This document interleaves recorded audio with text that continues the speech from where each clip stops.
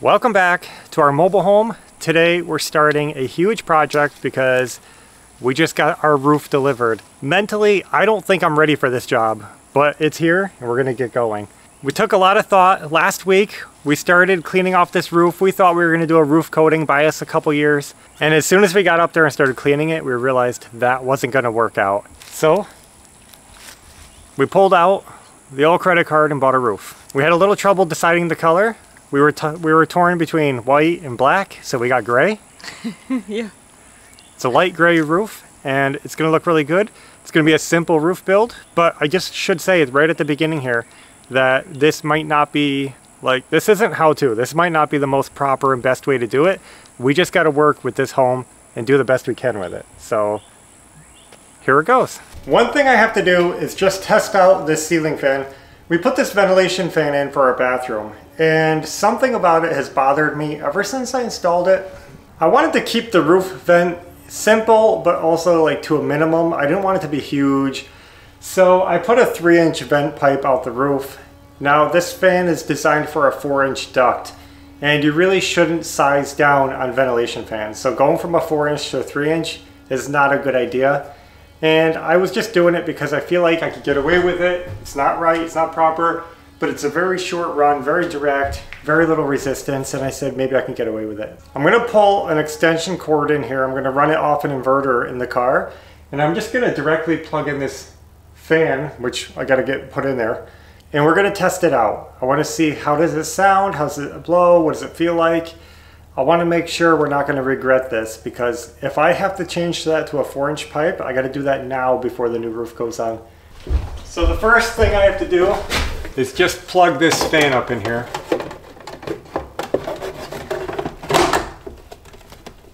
Okay. And now, because of the way this fan gets attached, there's actually a built-in plug on it, and I can plug an extension cord right into there and we'll get the fan turned on. So that's what I'm going to do. Guys, I hope this works. I really don't feel like redoing this roof. It's not a big deal if I have to. I just hope we got some good flow in here and I don't feel like there's any restrictions. So I'm going to plug this little inverter in here.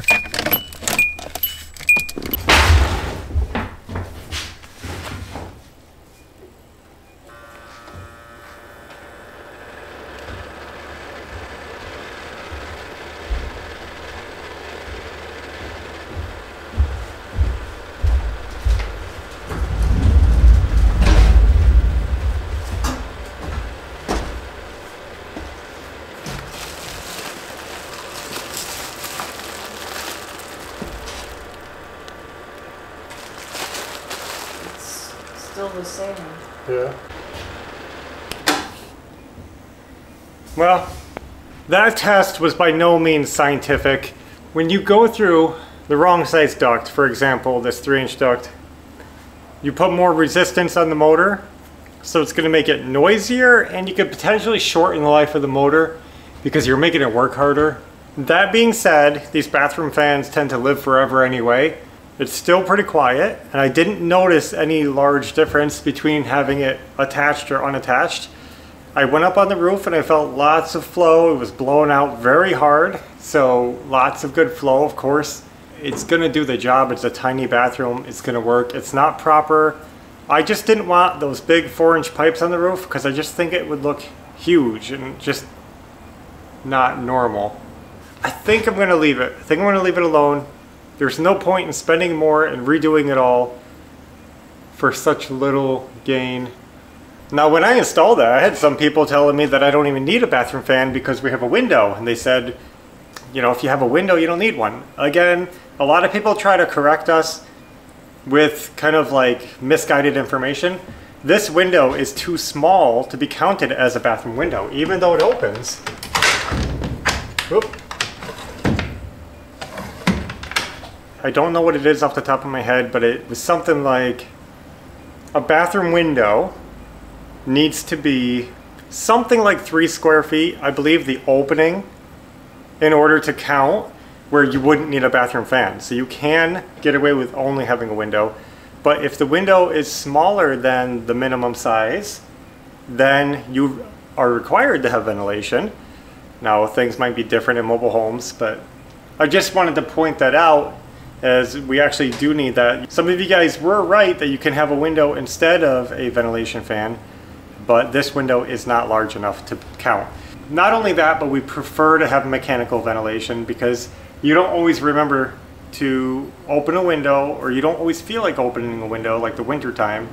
So it's easier to just flip a switch on and off when you need it. We like it better. So that's that.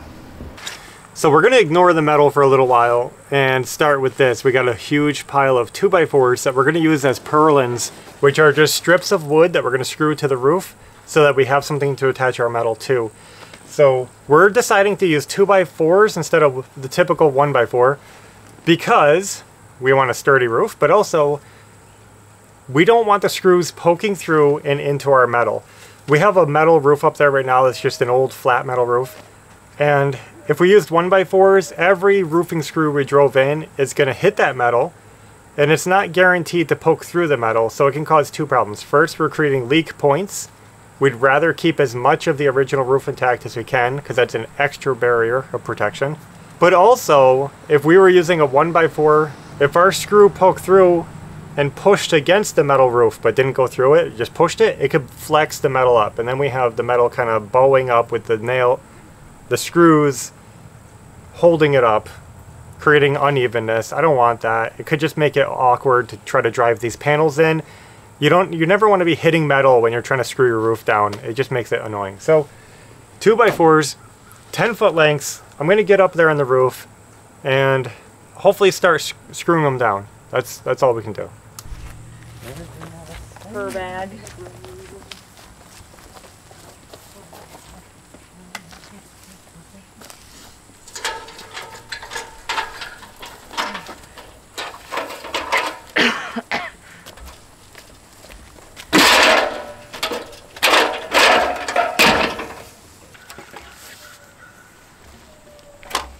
This is gonna have to be moved. I'll get the bottom edge on first. Okay. And then I'll figure out what to do next.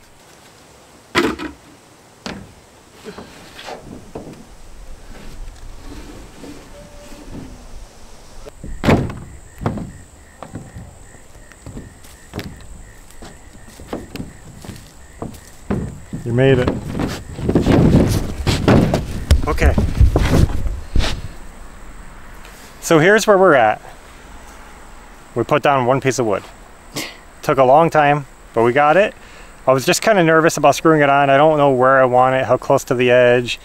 I can't really feel the trusses too good through the metal, so I was just winging it, but there it is. Now we have safety. You know, we're not going to fall off easy. Now we're going to carry on, keep pulling up wood. I'm going to do this bottom row so that we have a slip board. If any of us happens to slip, this is pretty rough, but if we slip, there's something we can catch with our feet.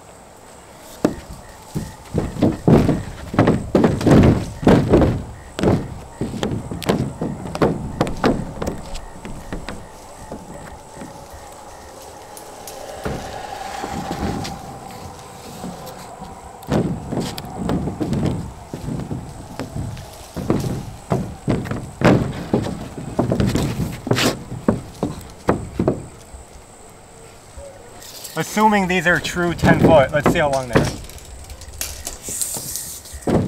Pretty much. Maybe an 1/8 of an inch too long.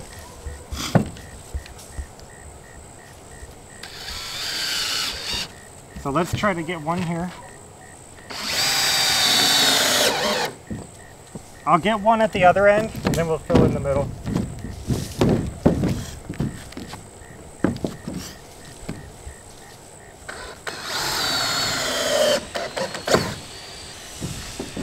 Well, it grabbed something.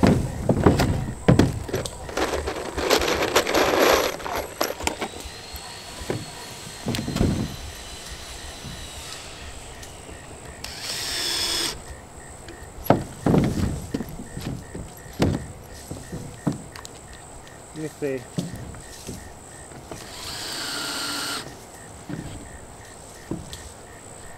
I think I'm going to push it out a little bit in the middle. Might be bowing a little bit.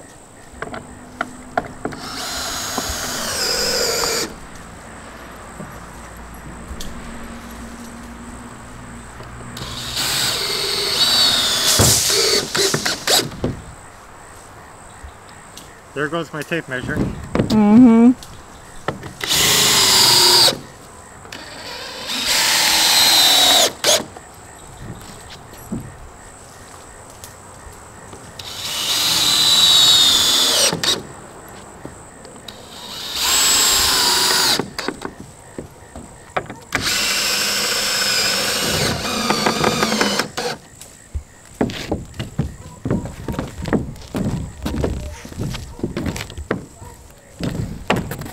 Let's see if we gotta make sure we're going on track, you know, we could always adjust. Yeah.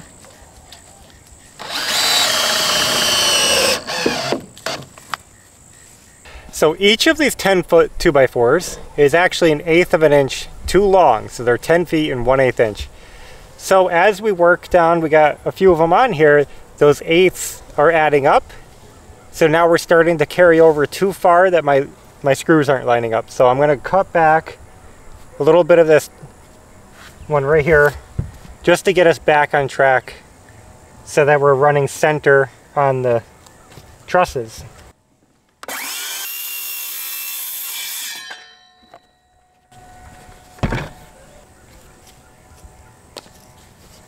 was hoping it would go inside that hole. I missed. Wow. I'm guessing basketball isn't your strong point. No. You want to grab the screws for me?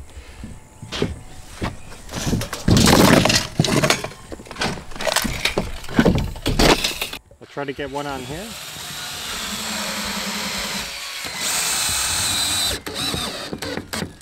To hold it, and then I'll go down the other end and line it up.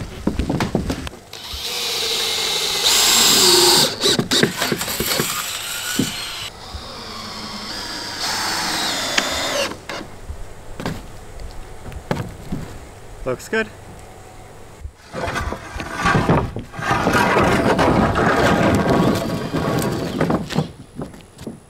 What? It's not long enough. Mm-hmm. This house is not 60 feet. This house is longer than 60 feet. By how much? A foot?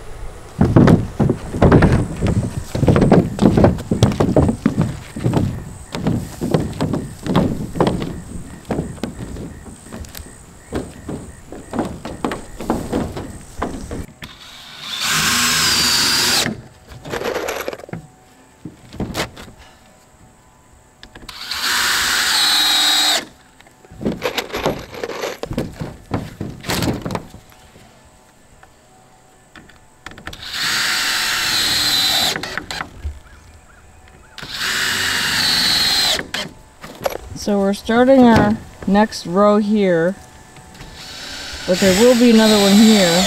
We just want to buy a longer board first. We're gonna stagger. Yeah. So to keep going today, we're just gonna start here again. Yeah. This is how bad the roof looks up here.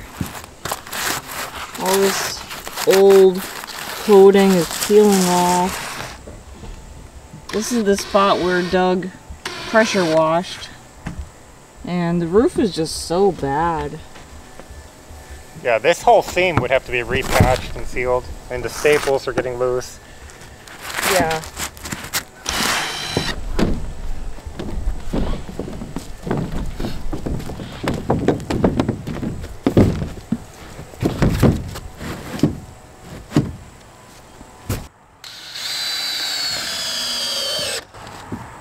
That truss is not on center. Well, you can't expect perfection on these things, you know? Yeah.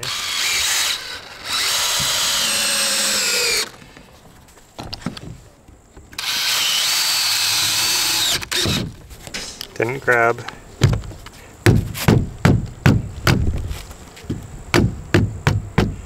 Boy, that's really over there.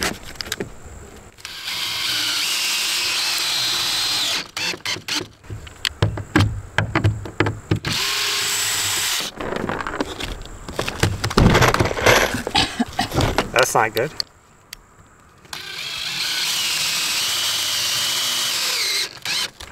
I'm not hitting the truss.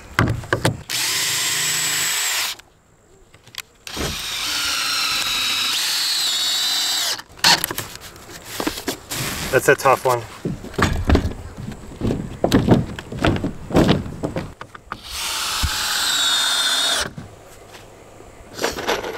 Yeah, we got a big hump in here, don't we? Yeah.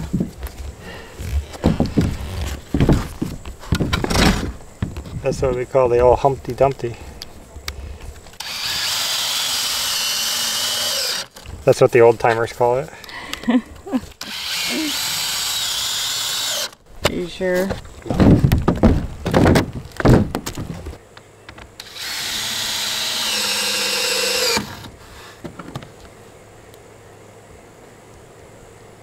That's enough for now. Here's what we got done today. That doesn't look straight. Can we not say that? Looks straight to me. That's all she wrote. Well, guys, You can't do that when I'm laughing. we've made it back home.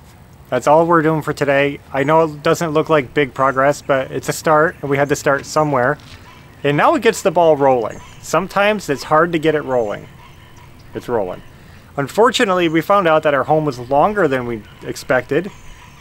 By about a foot. So we're gonna adjust the wood and the plan a little bit. We're gonna have to run to the store and get some extra wood. Which we'll need to do anyway because we just need more 2x4s. Yeah, we undercalculated, I think. We were thinking we would only need 4 rows. We need 5. Yeah. So, whatever. We're trying to do it as proper as we can, screws every 2 feet.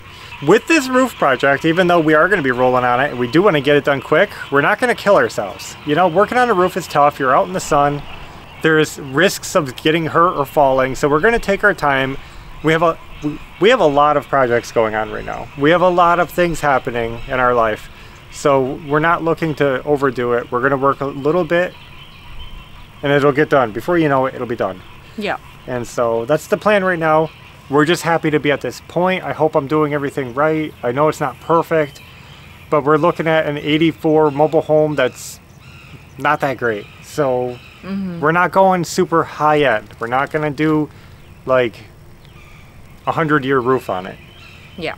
It's just going to be a good enough for that house type of thing, and good enough for us, and then we can get moving on the inside and move forward with our life and everything else that we want to do. So I guess that's all we have for now.